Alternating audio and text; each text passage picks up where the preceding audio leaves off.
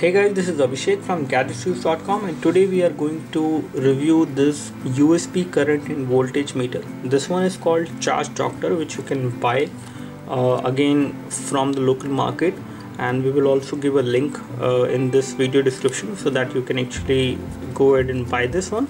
So as far as the current rating for this one is going to be, the voltage which you can test, the range of voltage is going to be 3 volt to 7 volt.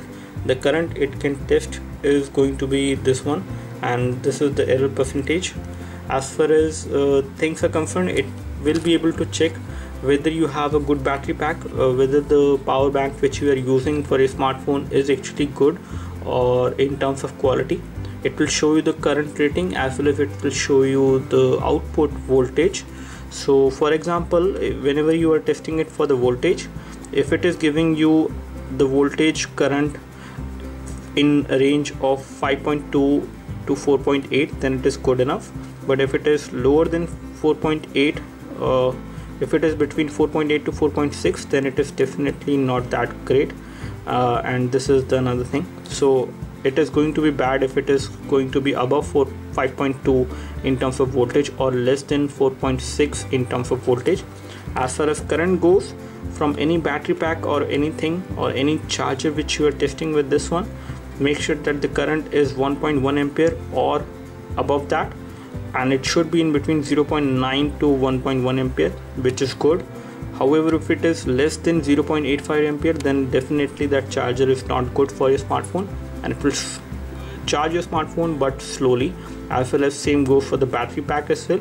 So this device can be used to test the output current which should come out from the charger which you buy for your smartphone, as well as the battery pack which you buy for your smartphone. So it will test the current and the rating. We will just show you how it does that. So we have another example over there. In terms of current, it should be from 1.85 to 2.2 for an iPad, whereas for smartphones, the current should be this one. For tablet, the current should be in the range of 1.8 to 2.2 ampere, and if it is less than 1.8 ampere for tablets, then definitely it is not good. So this is how it looks like. As you can see, you can use it with a tablet, you can use it with a smartphone, and the purpose of this thing is to check whether you have a good charger, a good cable when it comes to the microUSB cable, and whether the current which is coming out from your charger or from your battery pack is good enough for your smartphone to be charged, and how is the overall performance. So depending on that current, you can actually decide whether you should go for that battery pack or not. So I'm going to show you the Xiaomi power bank which we have with us, and I'm going to test this device with the Xiaomi power bank, and also I will use another power bank of some Chinese manufacturer, which is again not going to be that great in terms of quality. So we have the Xiaomi power bank with us, as you can see, and I can just open this like this because I actually inserted with the silicone cover. That is why it is so much tight. So anyways, let me just get rid of this thing. So here we have the Xiaomi power bank, 10,400 mAh. This is the genuine one.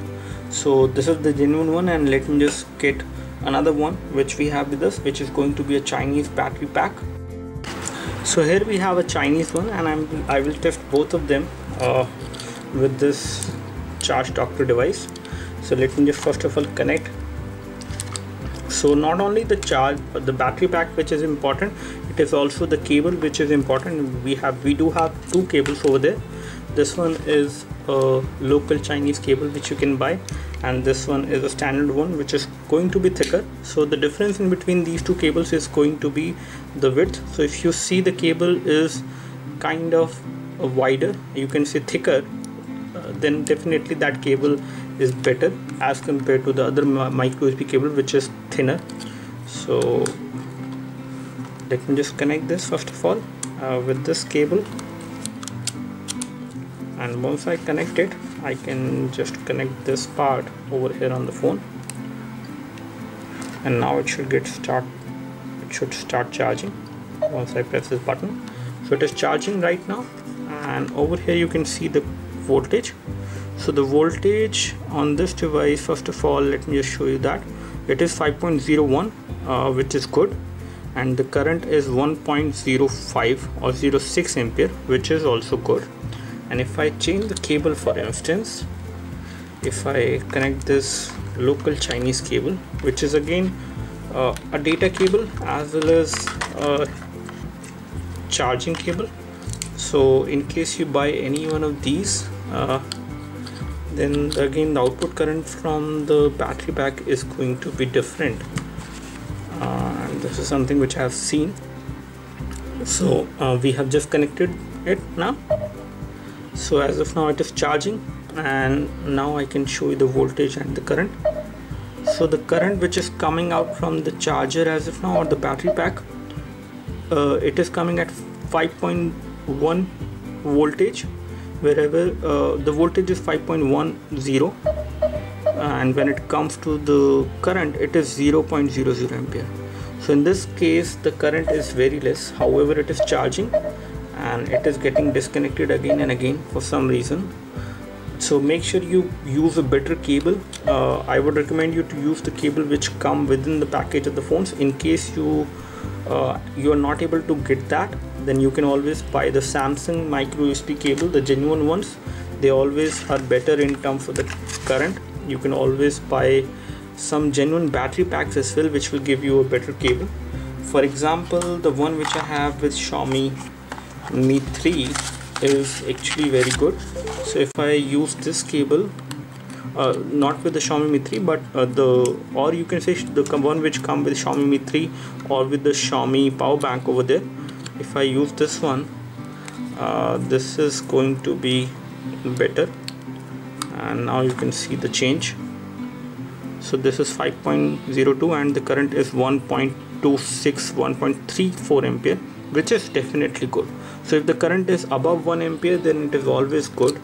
And in case I use the third party Chinese battery pack like this one over here and try to charge my Mi 3, okay, let me just connect it. Okay, now it is connected, and I don't know how to power this thing on. Anyways, I think it will get on automatically. So over here we have the cable, and I think the battery pack is not charged properly. But again, I would say the current which you will get from the battery backup like this is not going to be more than 1 ampere. It is going to be less than 1 ampere, which is going to be a problem. In that case, the device will charge very slow and you will see the problem. So anyways, this is all we have as far as different battery backups and the Charge Doctor review. That's all from us. Thanks for watching this video. This is Abhishek signing off. Thank you.